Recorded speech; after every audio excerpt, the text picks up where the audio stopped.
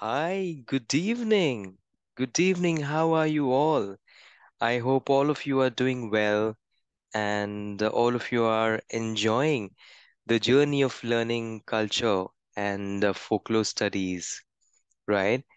And welcome to lecture 4 or podcast 4 of folklore and culture studies. I am enjoying this journey and I hope you are enjoying this journey as well.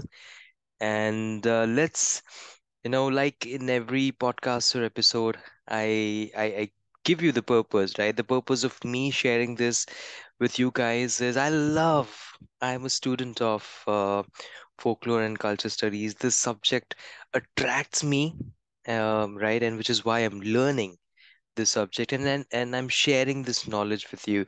So if you're a student of culture studies, I hope these podcasts or videos help you in some way or the other. And even if you're not a student, but you're an enthusiast about culture and folklore studies, I think these podcasts or videos would be some source of information and could be helpful as well. Right. So, without much ado, let me introduce myself. My name is Abhilash. I'm a student of folklore and culture studies. And welcome again to podcast 4 or episode 4 of folklore and culture studies.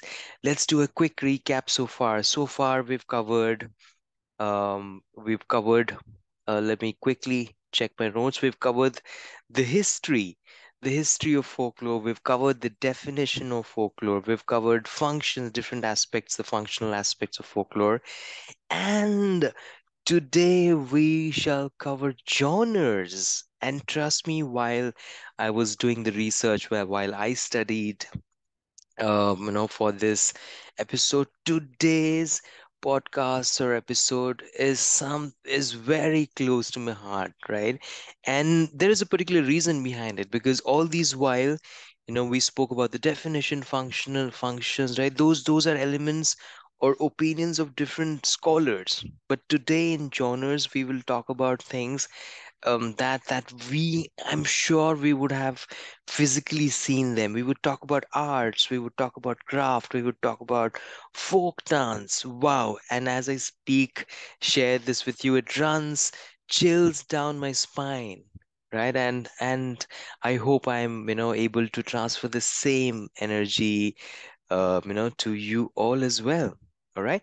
So let's do a quick progress check. I'm following the IGNU Masters curriculum right now. We are in the first, in the section called Folklore and Culture, Conceptual Perspectives, within which we have Block 1, Folklore Issues and Methods, and then we have Unit 1, where we've already covered the definition, we've covered history, we've covered the function, and today we will cover genres as well, right? And by today would be the last episode or podcast for the unit one, and the next session will start all fresh with a separate section. All right. So, without much ado, let's quickly get started. All right. Like I have already told you guys, we're done with the definition, we're done with the function. Today, we're going to cover genres. All right. Let's now, there's one more disclaimer that what I'm going to do and is I'm going to read verbatim from the notes and I'm going to simplify the whole concept for you, right? And that is one of the reasons why what's and that's should be a factor for you guys to listen to these podcasts or videos. All right. So let's quickly get started. So genres, it is generally accepted that folk life embraces the whole panorama of human life and traditional culture that includes traditional art and craft as well as oral culture. The various genres of folk culture can be divided into four main headings. So today we will delve deep into these four headings that we have. We will start with the oral literature, then move on to material culture, and then social folk custom and performing folk arts. All right. So let's start with the oral literature.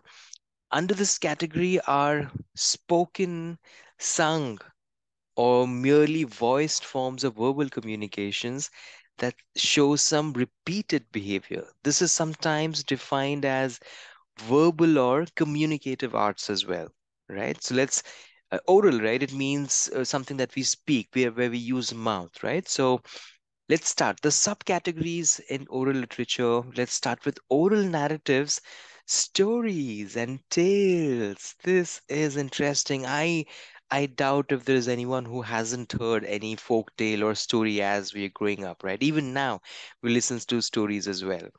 All right. So the need to tell a story and the need to listen to it is ageless. This is exactly what I said, right? Not just while we were kids, but even now, right? Stories, listening to stories is ageless. Folk narratives encompasses all genres of oral literature. It covers all categories. The tale provides a sense of fantasy to the listener, right? Although stories where we have elements of fantasy, for example, the Sindbad was one of the stories that I can think of. The Arabian Tales, right? Ali Baba Charlie's Chore, and other stories, right? The Panchatantra. How can I miss Panchatantra? Right, that is probably one of the most famous, story series which we may have listened to as growing up, right? So, folk narratives encompass all genres of oral literature. The tale provides a sense of fantasy to the listener. Individual expansion and urbanization has also floated a large number of tales, right? These tales can be fictitious, historical, revered, or ridiculed treatments and plots. So we have fictitious characters, there could be historical characters as well. There could be stories, where we revere. Revered is where we have a lot of respect for people, or heroic tales as well. A lot of stories ridiculed as well, right? Ridicules are jokes, or made fun upon. So there are different plots of these oral narratives or stories. Could be serious ones, could be something which is humorous, could be fictitious, could be historical, etc. The characters may be mortal or divine. Mortal is something living, right? Which means the characters, human characters, or divine characters could be your stories of gods, or supernatural or human as well. The Panchatantra stories from India are very popular folk narratives, right? We've already spoken about that. That is, I doubt if there's anyone who doesn't know about Panchatantra, right? So the first category of oral literature is oral narratives, stories, and tales. Moving on, the second category under the oral folklore is the folk poetry. This can be differentiated from narrative in the manner of its transmission. Sometimes they do not concentrate on a single poem on its own. Oral epics come under this group.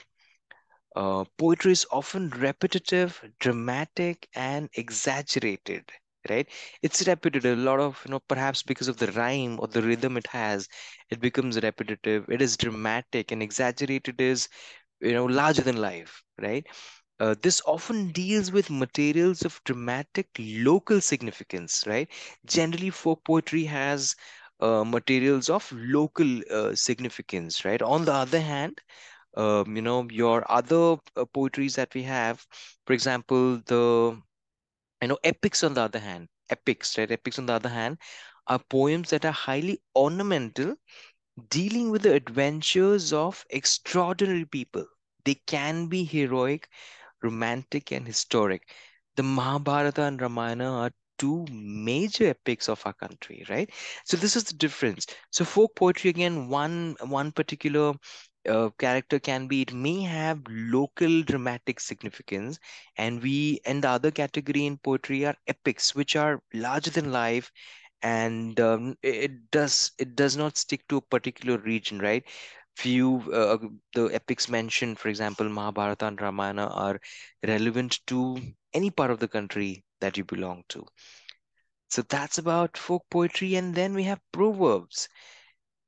This can be easily observed and collected, and they have been a part of our everyday verbal recourses, right? We use proverbs every now and then, and perhaps in every situation of life, we may have, a proverb associated with it. These are short, witty expressions and arise as a part of our daily discourse as well as in highly structured situations like education as well. So not just in our daily life, also in situations, also in education, which is a highly structured situation, we do come across proverbs, right? For example, the saying, from the frying pan into the fire, right? This is an interesting one. What does it mean? It means from bad to worse, right? So his decision, to give you an example, his decision is would take him from a frying pan to fire, which means he's taken a bad decision, and that's going to take him from bad to worse, right? So that's an example. They often take a personal circumstance and embody it in a witty form. So generally, proverbs are, not used in the context of a group, right? This is at a one-on-one level, and it has elements of wit in it, right? So those are examples of proverbs and riddles. Riddles, right? There are so many riddles we would have come across. So riddles are what? Riddles are questions or sort of puzzles. Riddles are questions that are framed with the purpose of confusing or testing the wits of those who do not know the answers. Usually they have confusing descriptions and often describe a scene as well, right? Now for you, we have an example here. If you speak, the example for riddle, if you speak its name, you break it. What is it? Let me repeat. If you speak its name, you break it. What is it? Now, this is something I'm not going to answer, although I do know the answer. But I want you guys, if you're listening to these podcasts or this video lecture, I want you guys to answer this in the form of a comment. All right? If you find this interesting. So let me repeat it one more time. If you speak its name, you break it. What is it? I hope that's an interesting one, interesting riddle for you all. Now, moving on, one more aspect of the oral folklore is the folk speech.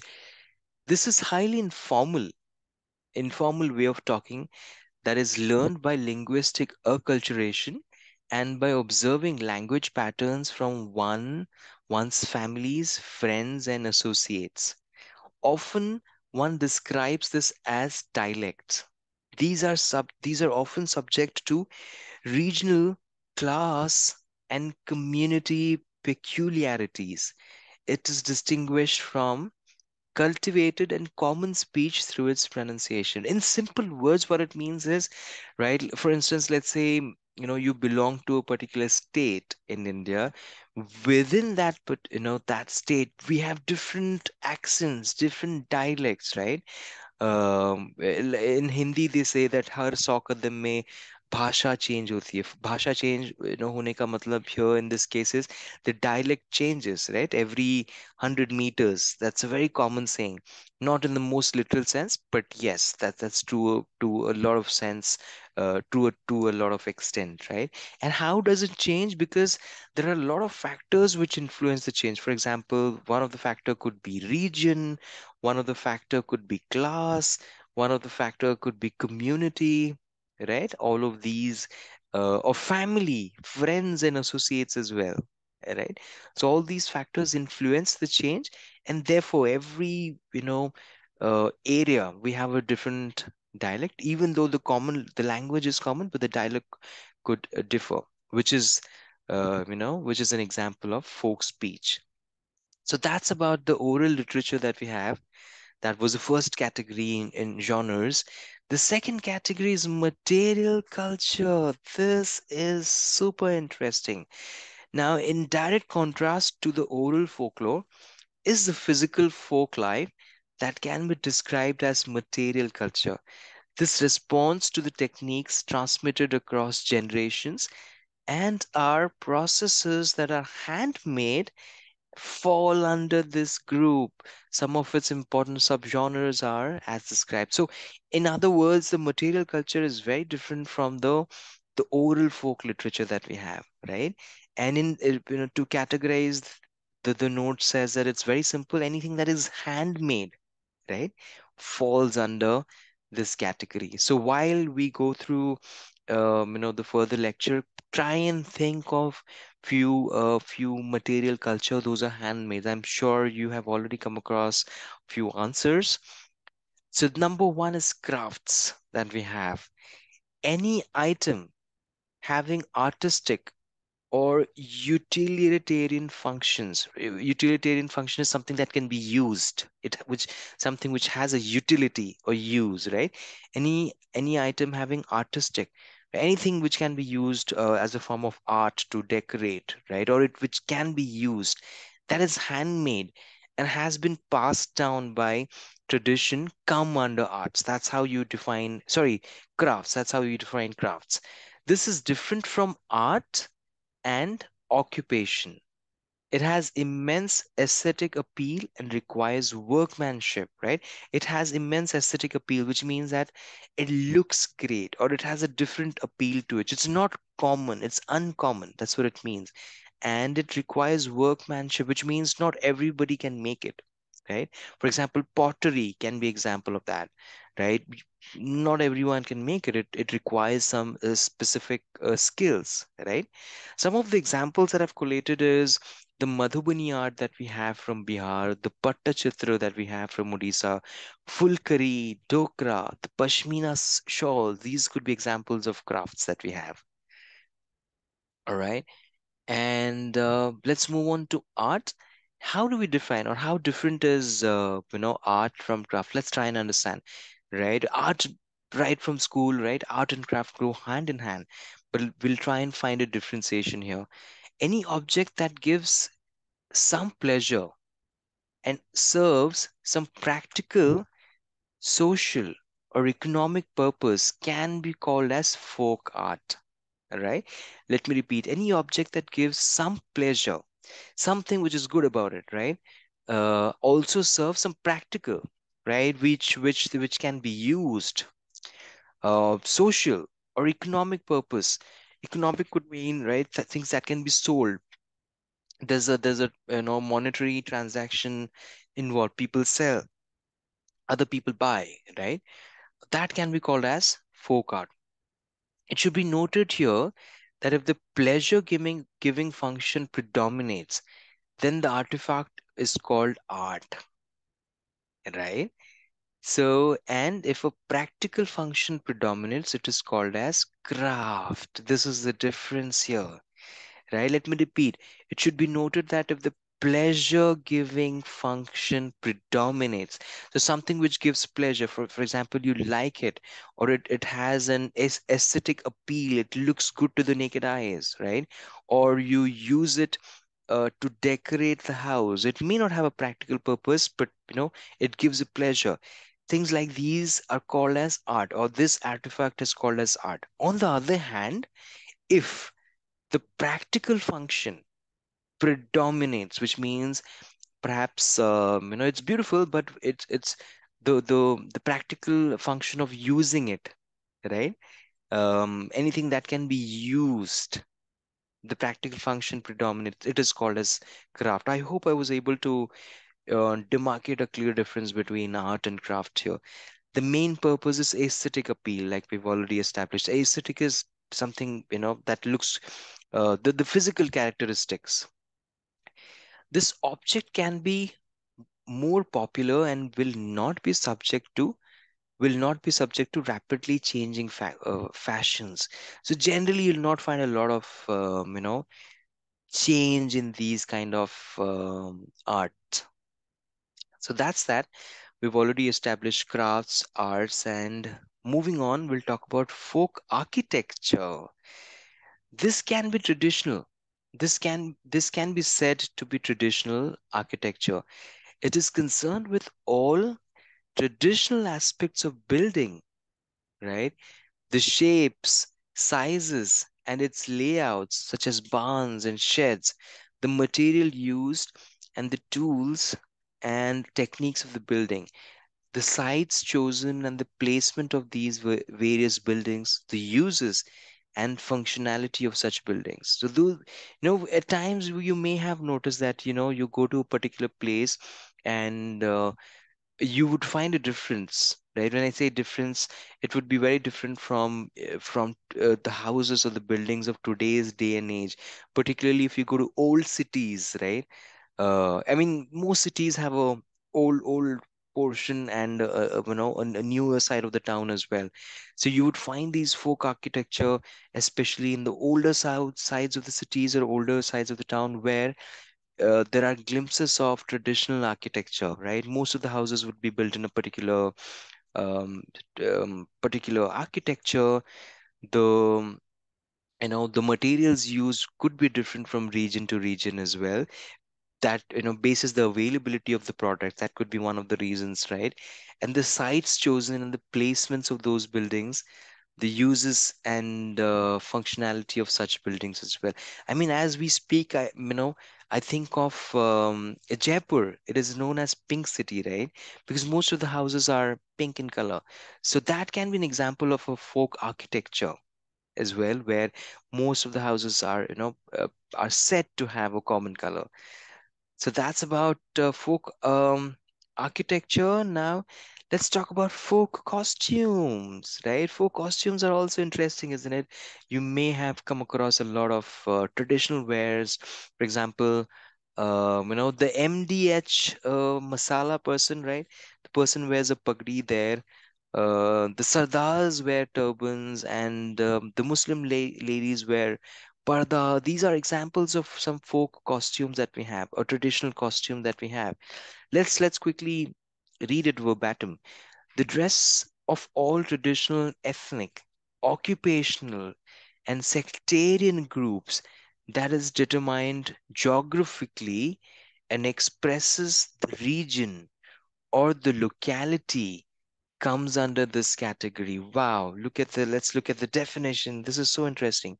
The dress of all traditional, so it includes tradition, ethnicity. Ethnicity is, you belong to one particular race, not race, but a particular community. Occupational, right?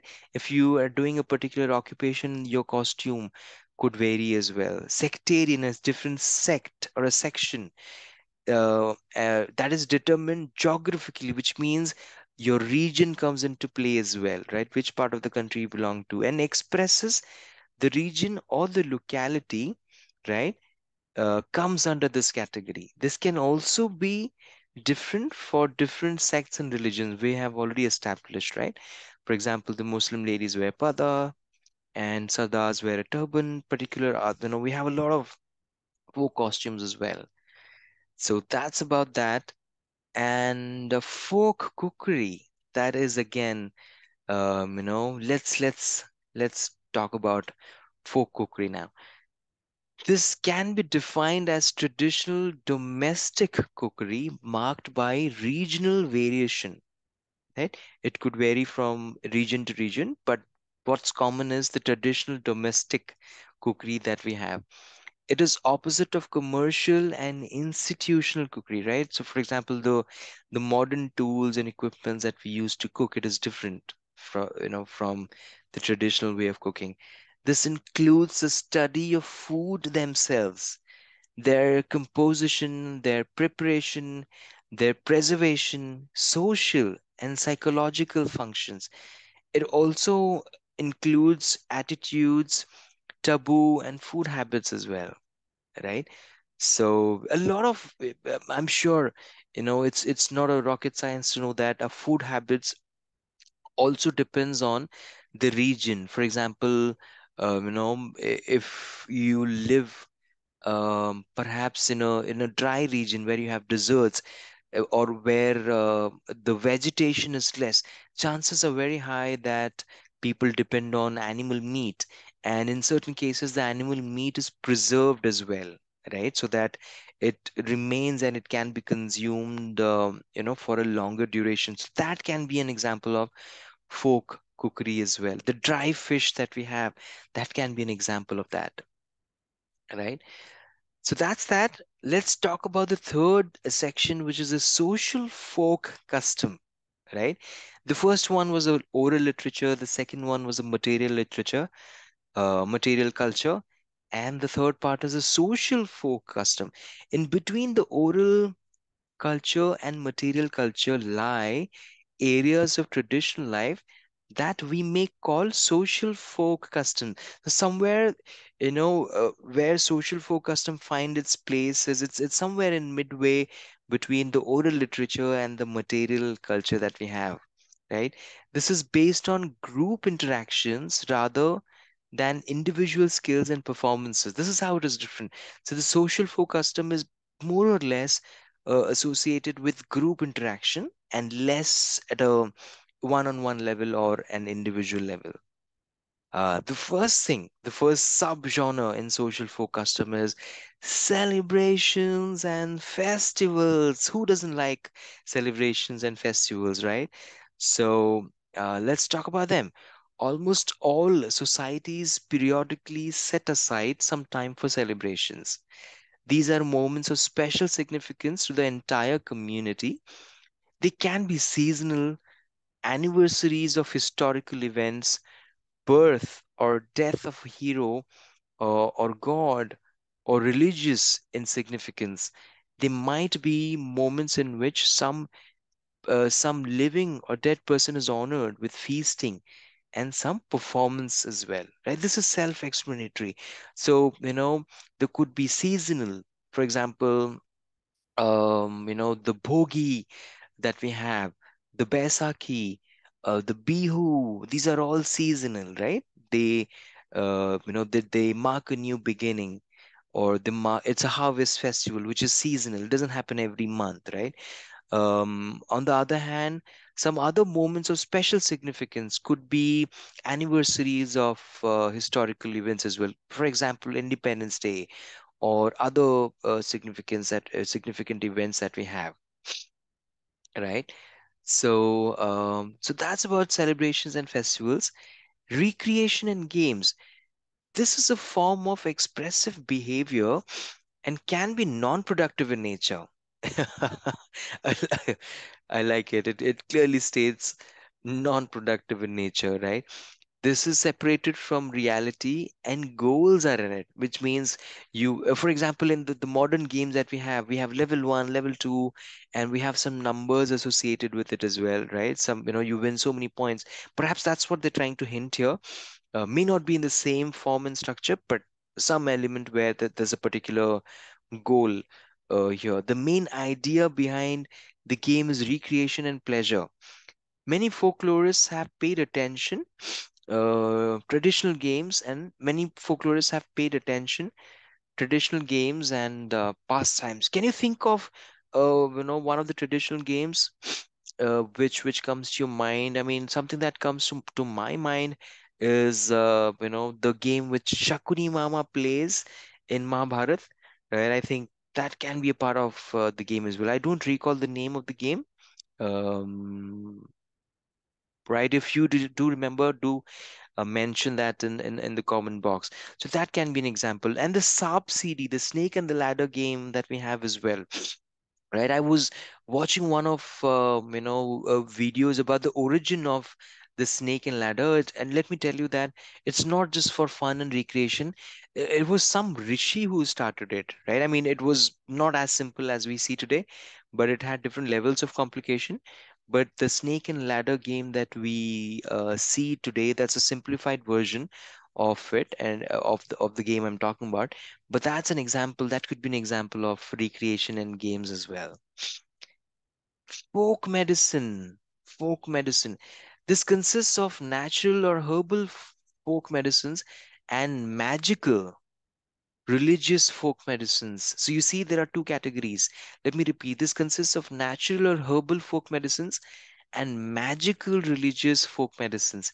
In the former, which means they're talking about the natural one, cure is sought from herbs, plants, minerals, and animal substances, while the latter, which is the magical religious folk, attempts at attempts at curing through charms, holy words, and actions, right? I'm sure a lot of us, we would have gone through this where we chant a particular thing, or a particular phrase or a mantra, right? Those could be examples of magical religious folk medicines. In other words, occultism. Ayurveda is one such popular form of folk medicine as well. So it comes under this category of folk medicine. I'm not sure how many of you watched this movie called Daman. It's a ODR movie. It has more than, I think the IMDb rating that we have is 9.6, if if my memory serves me right. And why am I talking about that? It's dubbed in Hindi as well. Why am I talking about that? Is in this movie, Daman, they show a lot of how this local, tantrics and all, they use these magical religious folk medicines, right? Instead of, treating them with either herbal folk medicine, there's a lot of example there. And I thought this is relevant to this context. That's why I've quoted the name of the movie here. There's no other purpose behind quoting this example. So that's folk medicine and folk religion. These are this folk religion is one more subcategory. These are orally transmitted popular beliefs amongst people.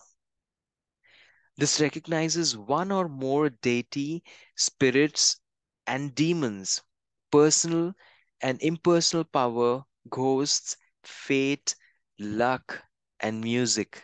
Sorry, not music, magic. In this, rationalism and science makes very little in fact the same movie, the movie, Daman, that I spoke about, there is an exact these are the exact things shown in the movie, and how the doctor comes and fights for the people and shows them how these things may not be of help, and um, and does his bit. So folk religion could be examples of, again, let me repeat, this recognizes one or more deities, spirits, demons, personal and impersonal power, ghosts, fate, luck, and magic. In this rationalism, which means rationalism and science make very little impact, right? So all these beliefs take over science. They also embrace the attitudes, behaviors, and cultural values of people, right? So that's that. And the last section that we have, right? We've already covered the oral section, the material section, and then the social folk section. And this is the last section, which is performing folk art. Wow. These are conscious presentations by individuals or group with folk instruments, dance, costumes, and props. Some of its subgenres are discussed below. The folk drama that we have, right? They are performances that occur in festivals and rituals. Now, each and every state, each and every region have their own, folk dramas, and it's especially in India, it's never ending, and it's an ocean in itself. And come to think of it, isn't this great about our country that we live in, right? They use conventional symbols such as masks and costumes, and the performance takes place through styled actions, right? Not, styled actions would mean not the way we behave in day-to-day life, right? It is essentially a public performance and is easily understood by the audience. They often use many techniques such as dancing, singing, bombastic speeches to attract the audience. I mean, one of the things that I can think of is the Ram Leela that we see, right, in in different parts, and almost in every part of the country. Or if it's not Ram Leela, I'm sure it has a different name to it, right? Those are examples of the folk dramas that we have. Wow. Um, it generally, there's a place called Ganjam. There's a district called Ganjam in Odisha, And every 2 years, there's a jatra that happens. Now, jatra is what we'll talk about in for, other sections as well. But this is relevant to this context of folk drama. So that happens for a month or so, where they pray a particular, a deity, and a lot of folk dramas happen. So the Ram Leela happens, and one of the other popular thing happens is the Hiranyakashyap episode that happens. That is very popular, right? And people wait in Ramayana also happens, and people wait to watch that scene where Lakshman cuts the nose of Supernaka, right? And trust me, I've seen this myself, and people literally wait for Supernaka's nose to be cut. So those are examples of folk drama. And right, if you think, if you you know I just quoted examples of what I know. If you think that there are many more, I'm sure there are many more, do mention in the comment box as well, and let's spread the knowledge that we have, right? So that's about folk drama and folk music. This is all traditional music and is orally transmitted and passed down by ear and performed by memory, right? Which means it's not written, right? Right from, from the birth of a particular kid or a particular community, they listen to it and pass on to the next generation. It is not written down, and also does not have any musical score, right? Which means, it doesn't have many instruments, right? Uh, the origin of music largely remains unknown, which means we don't know where it started from, right? Like already mentioned, it has been passed down from generations to generations. The origin of this is anonymous, essentially. That's what we're trying to say here. It can get highly diffused as it passes down from one individual to another, right? Because there's a lot of generations and people involved, so the original music might get diffused as well. And which is why we come across multiple versions of the same song, right? Come to think of it, any particular song, or a particular music, you'll find different versions of it, and this is exactly one of the reasons. Folk music. Wow, and I think, talking about folk music, I must mention the Rajasthani folk music, which is very popular. And I'm sure, it's not just Rajasthani music. Each and every region has its own particular folk music, right? Which is equally popular as well. So folk music, that's about folk music. Do name a few folk music that you particularly like in the comment box. And then folk dance, right? This is again very interesting, a traditional anonymously choreographed dance, which means we don't know who has choreographed it, right? A traditional anonymously choreographed dance that is communally derived can be called folk dance. That is communally derived, which means which is derived from a particular community, right? It has strong regional or local characteristics.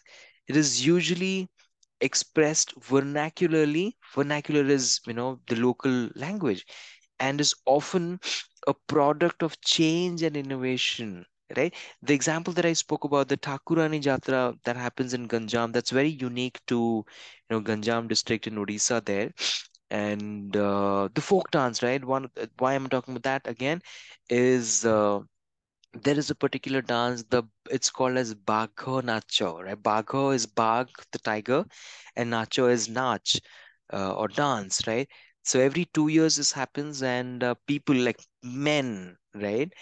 People, they literally dress themselves as tigers, right? When I say dress, they paint themselves as tigers. They use like a big mask of tigers, and they dance. And I think this, and I mean, and other, I've also watched in other, clippings or something similar in other regions of the country as well. But that can be example of a folk dance, and I'm sure that is one of the examples that I quoted. There are multiple folk dances, right? Wow. So that's that. With this, we have come to an end of genres, right? And let me just summarize. We've gone through the oral literature, the material culture, the social folk customs, and the performing folk arts. I hope you enjoyed this session today. I mean, I enjoyed. I think I must say that out of all the sessions, I have personally liked this one because I can relate to. I can the all the senses, the sense organs. We may have seen it, we may have felt it, and which is why I relate to this particular lecture or podcast the most.